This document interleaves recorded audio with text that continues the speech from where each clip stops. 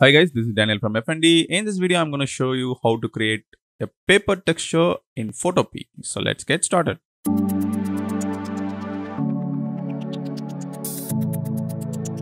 Go to photopea.com in your favorite browser and go to File and create a new project. I'm going to name this project as paper texture.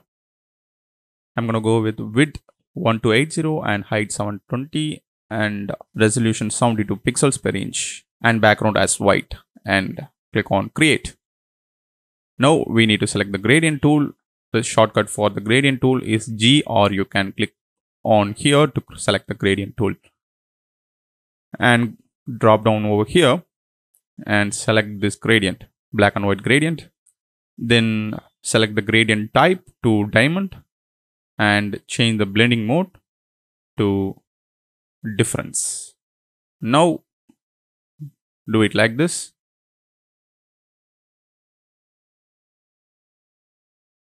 After doing like this, go to filter, stylize and emboss.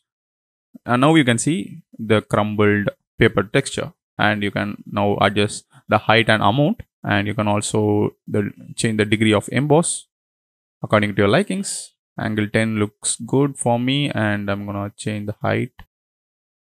So 5 pixel looking good for me, and you can increase the amount or decrease it. So 86% looks good for me. You can play around the angle, height and amount value according to your likings and click on OK. Now we need to add the levels, adjustment layer, and adjust the whites. Add levels and drag the white to the left side. So that's it. We just created the crumbled paper texture, and you can also add text over this texture. I'm gonna add a paper texture text.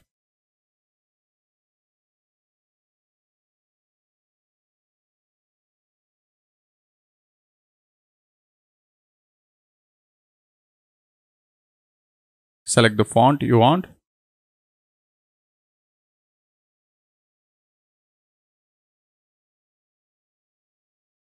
Change the text color if you want.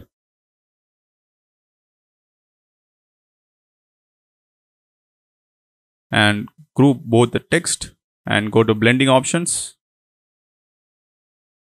Click on Alt and break this slider and move a little bit.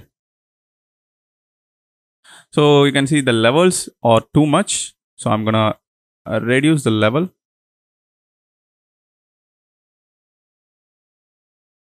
So this one looks good. Again, I'm gonna add a blending options and press Alt key and drag to the left. So that's it. This is the crumbled paper texture using Photopea. So thanks for watching. If you like this video, give thumbs up, subscribe this channel for more future tutorials. Also press the bell icon so that you can get instant notification when I upload a video. Thanks for watching and bye.